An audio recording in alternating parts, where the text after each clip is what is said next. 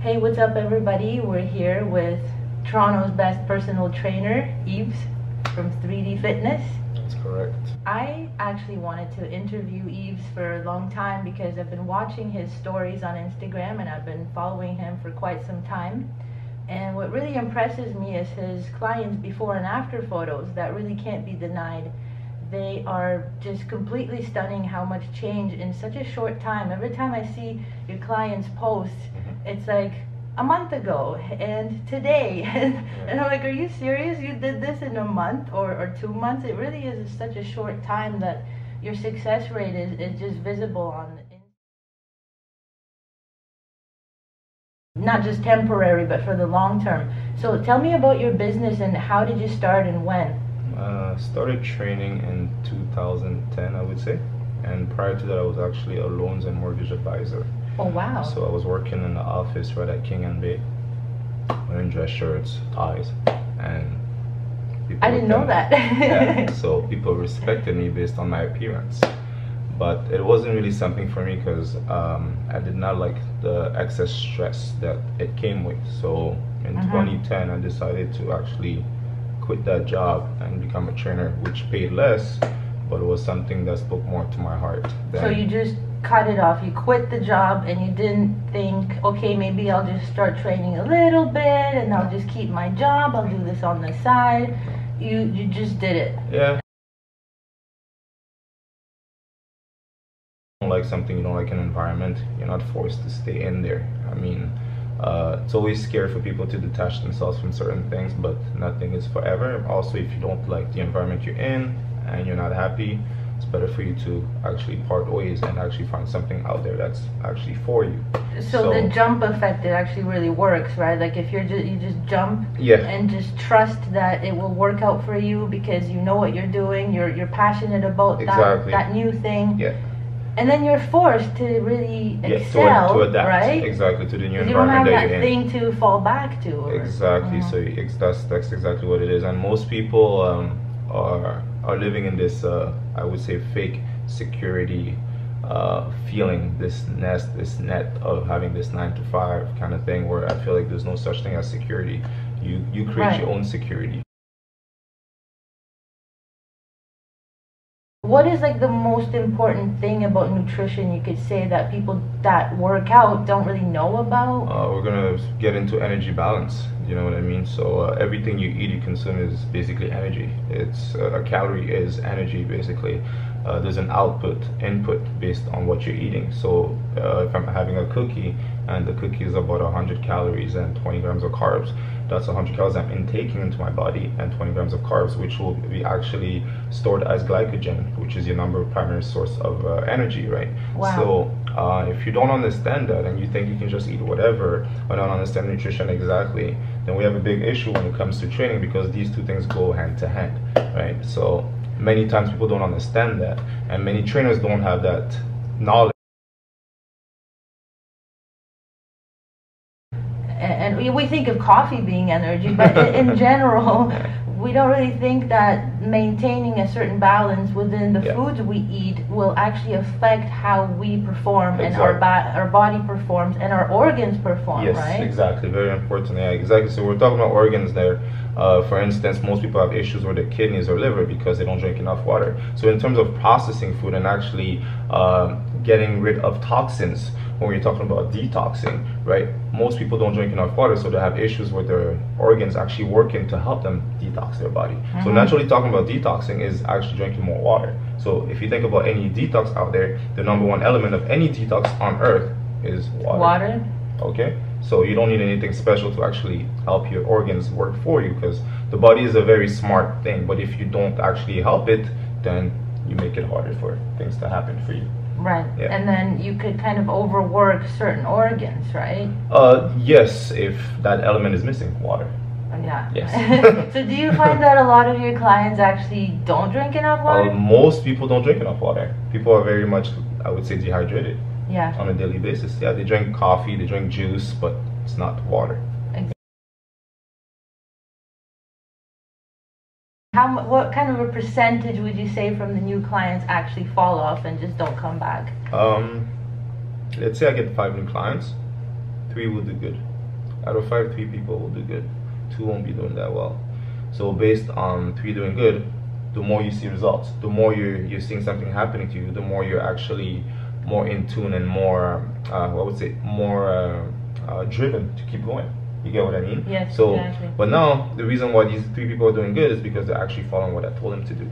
Right, because you are strict. Like I see that you'll post something on the Instagram too that will kind of show them like, oh, this person didn't do it. Yeah, you know? And I just like to be real about it because I want the other viewers. This is the realest trainer out there. He's gonna kick your ass. I want other people out there to actually see that it's not just finding a trainer, but actually when you do find a trainer and a good one, you're actually forced to work now. You're actually obligated to act. You get what I mean? So I think sometimes it's better off to not even engage in having a trainer because you can do whatever you want. But now you're obligated to actually abide and listen to what this person is telling you because they're the one guiding you. So if you need guidance in life and you actually pay attention to that guidance and you trust the person you're with, you'll be successful. Yeah. You know what I mean? Yeah. So for these 3 people that are doing good is because they put 100% trust into me and they say, you know what, I'm going to do exactly what he said to do. So I'm going to do A, B, C, D, E, and whatever. The other one's going to say, whatever, you know, I'll do this and that. And based on doing this and that, we're not getting actually where we need to get. And I've been doing this over and over for years. I've worked with different kind of people. So I know actually if you're not following and if you're following just by looking at you. Right. Yeah, literally just by looking at anything. you. I don't even need to put you on the scale. I can just look at you and tell you you're dehydrated. I can tell you that you smoked the night before. I can tell you that you had alcohol the night before. I can tell you that you haven't been drinking water for probably, let's say, 3 days. So you have a great intuition that connects. You connect with the client based on your intuition, and that's what really helps you be more successful with them. Because a lot of people, you know, with a lot of trainers, it could be like a McDonald's kind of training, right? Where the person is just seeing the money coming at the end of this, but the routine takes over. But the intuition is not being used to connect to that being and see where they're lacking and what they need more of. But a lot of people do put up a front. I know that with the coaching thing, it's really important because, for example, right now I'm writing a book with an author, and he was doing a training, like a 3-day training, and the exact same thing happens where the people come in, they want to be guided to write a book and be able to do it step by step and get his knowledge and wisdom. But how many people were kind of like, well, why should I do this? Well, I don't want to do that part, or maybe I'll skip this part. And then he was kind of also getting frustrated. Like, you guys are here for me to tell you how to do it. Exactly. So then why are you here? You know what I mean? But at first there's that resistance, but then later some people, they'll kind of ease off, and then that resistance will dissipate a bit, and then they'll kind of give in. So some people do take a little bit longer to give in to someone to tell them what to do, especially these days where everybody is just such an individual.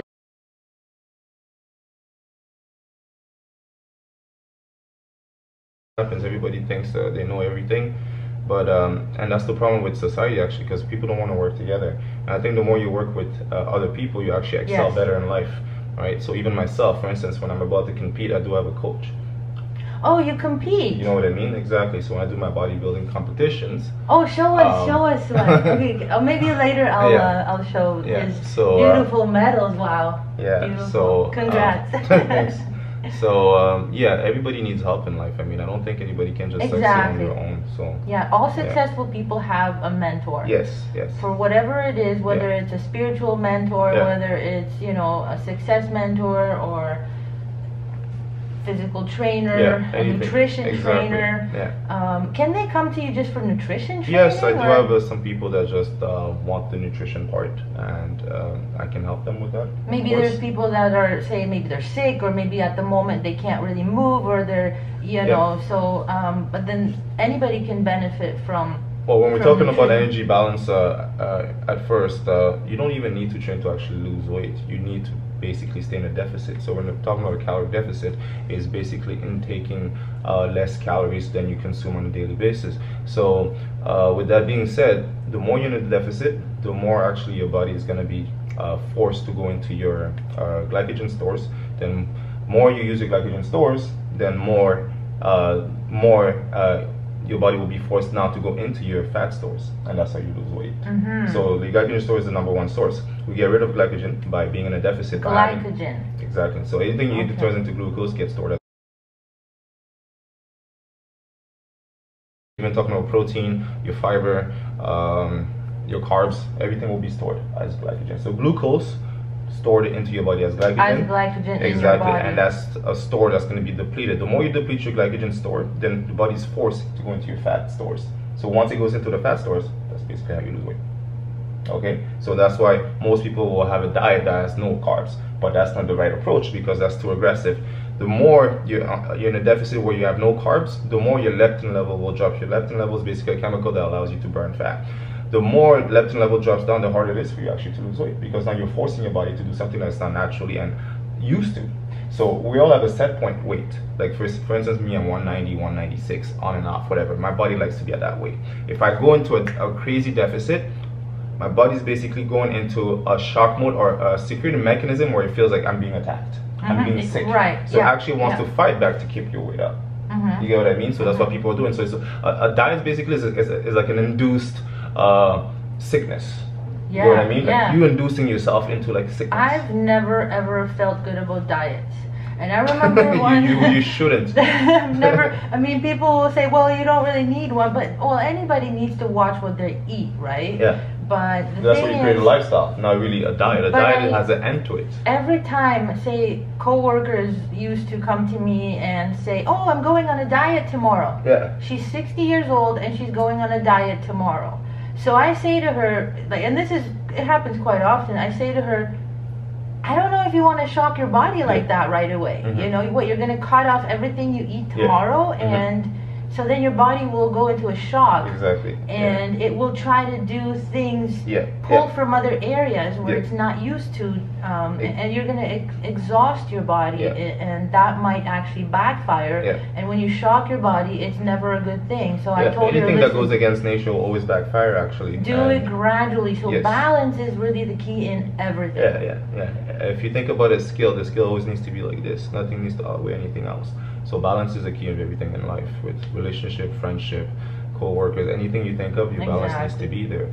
Nothing needs to be up and nothing needs to be down. So it's very important to have balance in life, and I teach that actually with nutrition, when it comes to nutrition. So with balance, with that being said, when you come to me, you are allowed to have cookies, you are allowed to have pizza, but I tell you exactly the amount of calories in that pizza. I tell you how much cookies you can have in a week. Well, that sounds good. It does sound pizza. Good, because the reason why, if we're having like the diet that your friend is following, it's a diet where she feels like she's restrained, where she's forced to not eat anything, and then you go miserable too. That's what happens. So your emotions get because your leptin level drops down. That's exactly what happens. So you're restrained. You feel like you can't eat anything, so you feel like you're in jail. What happens to people in jail? They always want to try to escape, right? So the more you're trying to escape, the more you're going to give into your to things that you actually like. So if you like bread, why can't you eat bread and still lose weight? You know what I mean? There's many ways to still eat bread. There's many ways to eat rice. And if you think about Asian people, they eat rice, they're not fat. Right, no, they're not. Do you know what I mean? You know why? Because they do a lot of spiritual work, and they do a lot of balancing, a lot of the yogas and the Tai Chis and Qigongs. And I mean, not all of them, I don't want to be stereotypical, but it is something that is prevalent in the society. There's many factors, so we cannot look at one item or one food and say that's the reason why somebody got fat. Doesn't make any sense at all.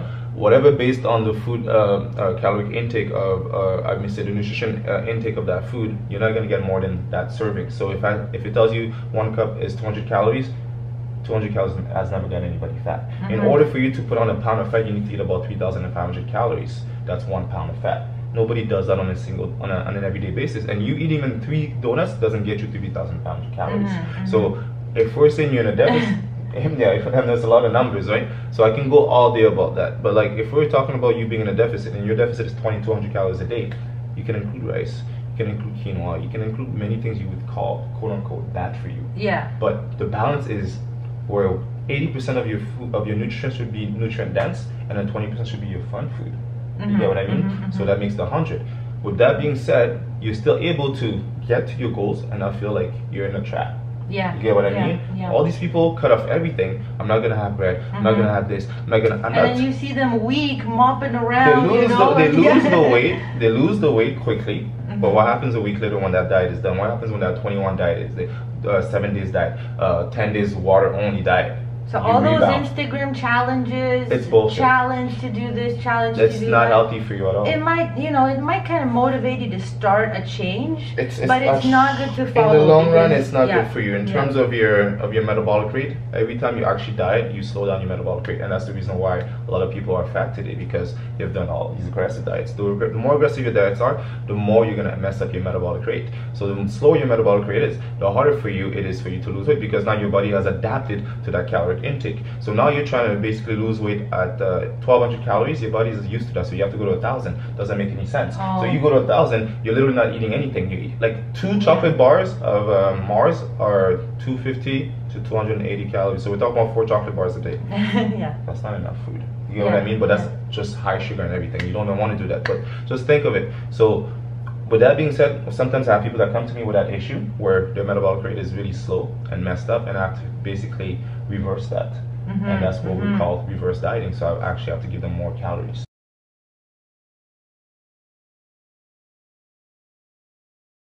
So to wow, basically mess so up. see you go so deep into the client's Yeah. the whole blueprint Only of the them. ones that are serious. The ones that are serious Yeah. about it, Yeah. right? But Yeah. how many trainers will actually do that? Where they will reverse the damage that Yes. you have caused Yes, exactly. by putting together this system that Yeah. has numbers and Yeah. ingredients Yeah. and There's- correlations of these Yes, ingredients yeah. and how they interact. Yeah, So there's a lot of techniques behind it, and wow, I really there's a formula to it. But everybody and everyone has a different formula, and sometimes it takes me a little bit longer to find someone's formula, but I do find it. yeah. And if I- you're I very have seen patient with that. me, Mhm. actually you'll get there. Yeah. Yeah. So even if I was to show you some messages of clients like thanking me and telling me I'm this, that, based on what they've seen that I've done with them, you know what I mean? Where they've been with other trainers and nothing has happened. Because most people just train you, just have you jumping around, or tell you eat healthy. But eating healthy is so vague. Like you're telling someone to eat healthy, they'll tell you, okay, I had oatmeal this morning, a banana, and blueberries. Sounds so healthy, but that's carbs, carbs, carbs. That's 3 different kinds of carbs. Your fruits are carbs. Your So banana is carbs. blueberries are carbs. It's Your carbs. Doesn't oh, matter. okay. It's carbs and sugar. It's fruits. It's carbs and sugar. Your oatmeal is carbs. See how There's uneducated but I there's am. no protein in there. There's high fiber, which is cool, but where's your protein? You know what I mean? Doesn't Yeah. make any sense. And also, where's your fats? So you're not getting your fats. You need your fats. Your body operates you need properly. your fats. Fats is important for your body. All right, very important. See, Actually, and the lower why- your fat is, the more your body is prone to getting sick. So you can easily get a cold. You can easily catch diseases because your fat levels are too low. Wow. Yeah. Wow. Yeah, so when someone diets and is very like, oh, I have a 7% body fat, 5%, cool, but you're very prone to getting sick easily. Yeah. And I do see people getting sick that actually, well, my family will say this to me all the time because I actually tell them, oh, you need to eat healthy, you need to eat this, don't eat that. Yeah. And then they say, well, that person over there, they were eating perfectly and look, they got sick. Yeah, Or, of you course. know, Yeah, so no, they're like, yeah. I don't know if I'm going to be really caring about it. That's how they, Yeah. And a lot of people live until they're 90, 100 years old But there's drinking your Coca-Cola. answer. Because at the end of the day, people say, oh, there's aspartame and stuff like that, and that's that. No, nothing is deadly for you. Everything, it comes down to the amount that you're intaking. The amount. So, the dosage is the poison, and that's with anything in life. Your water can kill you. Yeah. So your water can kill you, and people won't believe me, your water can kill you. Almonds has never killed anybody, but there's cyanide in almonds. So that's a chemical that's actually very deadly for the human body, but you don't intake enough almonds to reach that level, which is called the LD50. So what about now with people drinking almond milk though? Would that be something you should limit? There's nothing wrong with almond milk. Actually, it's garbage because you're only getting 15% of almonds. The rest is just water and garbage. Oh, you're kidding. So you're probably better off making your Wow. own almond milk yourself, but it's mostly water and 15% almond. So what is the rest? Think about it. I have no idea. Yeah, so That's I crazy. tell that to people a lot. Yeah, so I did my research on almond milk myself, and it's just garbage. Wow. Wow. Yeah. So, well, that brings me to, because from my psychological and sociological perspective, and especially what I've learned recently in university, we talked so much about advertising and the effects of the popular culture and the popular media. Yeah. influencing so many people to actually harm themselves because they're advertising fat is horrible, but you say you need some fat. They're advertising that carbs are horrible, but you need it. You actually need some carbs. So ultimately you work. And the reason why Snickers has this commercial saying you're not yourself when you're hungry is because you've been depleted from carbohydrates. So the more you deplete yourself from carbohydrates, you start losing your patience. You start getting headaches. Women start sometimes lose their sexual drive. Not even sexual drive, but I would say their period.